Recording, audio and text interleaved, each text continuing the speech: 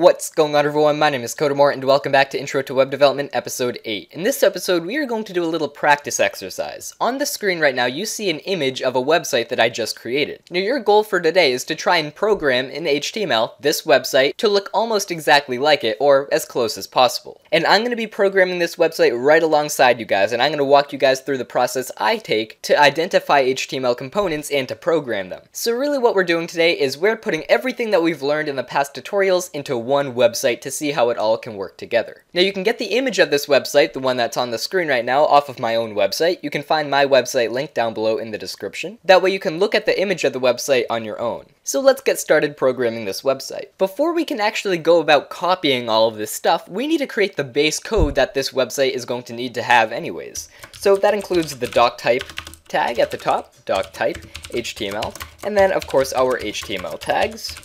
I'm just going to name mine util site. I don't really know what that means, but it sounds pretty cool. And then if you want to, you can add a few meta tags, but I'm not going to bother to do that.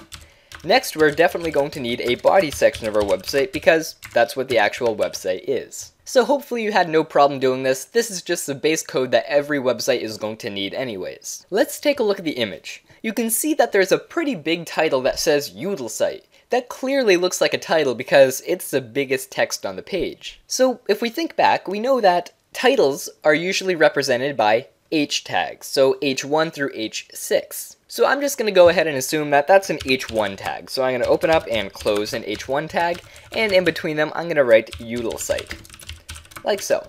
So let's go ahead, save that. Open up your web browser and refresh your page, we get util site, and that looks pretty close to it. It's pretty big and it's dark. So that's out of the way.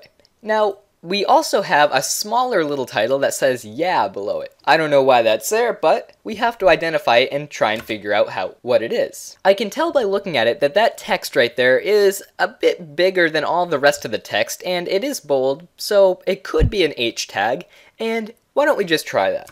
We're going to take an H tag, maybe H2, and close that. So H2 is a little bit smaller than H1, and we're just going to type in yeah. Go ahead and save that, go into the web browser, reload it, and yeah, that might work. You simply try a bunch of different things and see which one looks similar. So, we got that done. Next, we have a huge horizontal line across the screen. Well, I know that that is a horizontal rule, an HR tag. Go ahead, refresh your site, and we get a horizontal line. Now, I refresh my site after every single piece of code I write for the most part, because I want to make sure that I get that correct. Alright. Now let's get on to the more tougher stuff. We have this text should be a paragraph. So right there I know that the text here should be in a paragraph tag. So I'm going to create and close a paragraph tag. And what does it say? This text should be a paragraph. This is a mistake, like so. Alright, so if we refresh this, we should get all that text in a paragraph, which it is. And now we have to apply the actual text formatting to it. And then we'll look down the road, and here we have word for word. Well, we know that everything after this point is underlined, so I'm going to open up the underline tag, U, and close it at the end here, like so. And we also know that it's italicized, so right after U, I'm going to open up the italicized tag, and I'm going to close it at the end. And just so you guys can see this stuff, I'm going to enter down another line because it won't fit in my camera. So there we go. Now you should be able to see everything. And I'm going to close I like so. Okay, great. So if we go ahead and reload the page, we should get paragraph in bold, and this is underlined and italicized. And now we have to create a line that goes straight through those this is a mistake word. So if we think back, and maybe I have to look at a reference sheet or something, that's completely fine. Look it up on the internet if you forget. We'll find that the strike through tag, or S, is how you create a line through a bunch of text. So I'm going to open that, close it, reload our site, and we get a line through that text. So let's stop here. Before we go about trying to get the x to the power of 2 and the y sub 56 or whatever, we have to notice something special.